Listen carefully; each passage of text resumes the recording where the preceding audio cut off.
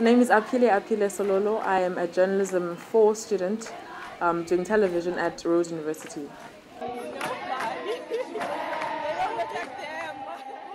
During the Fees Must Fall protest, Aphile-Aphile dedicated herself to capturing the grievances of other black women, whilst empowering herself as a journalist in a male-dominated field.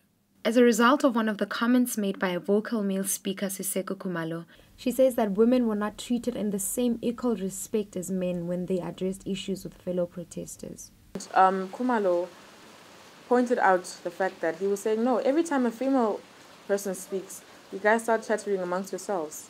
But when a male voice speaks, just like as I'm speaking now, you guys all keep quiet and listen and you cheer and whatever.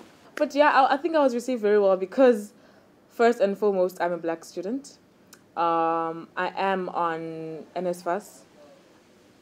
I might dress differently to what my situation is at home, but some of them, the people who told me about the meeting in the first place, knew that they could trust me with that information and they could trust me to be at the meeting.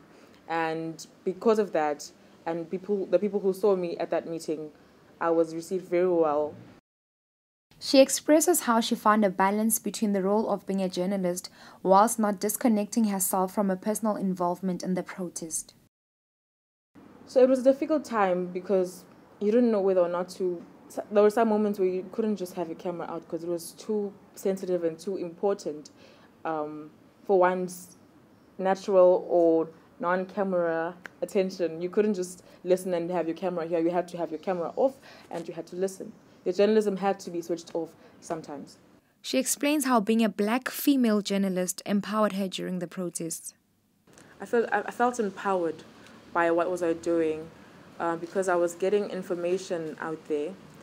And for me, I wasn't necessarily at the forefront like women who were telling everyone what's up. Women who were at the forefront, who were leading the entire thing and who took a stand and they were saying, guys, this is our agenda, we're meeting with management, this and that and that and that. I wasn't one of those people because I'm not that person who speaks in public. But the fact that I was black, I was a woman, I was within the protest, and I wasn't afraid to go in front of the crowd and film.